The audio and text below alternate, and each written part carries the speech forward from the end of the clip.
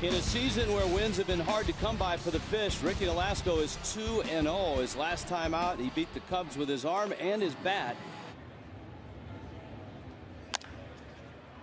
Sprays a ground ball. Hanley's going to test that hand right away. Sails the throw a bit. Gabby is up to get it in time. Here's the 1-2. Check swing, and he went around. Here's the 2-2 pitch. The Marlins is a little, that's strike three called. Wow. Dale Scott with a big strike zone from tying Dontrelle Willis for the all-time wins mark. 3 away from holding it himself, but that buzzer obviously distracted Duda into a check swing. Up the middle, Reyes, Infante, and Ricky gets a nice double play.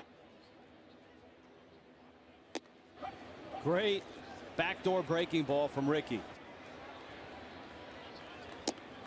And a gorgeous curveball gets Davis.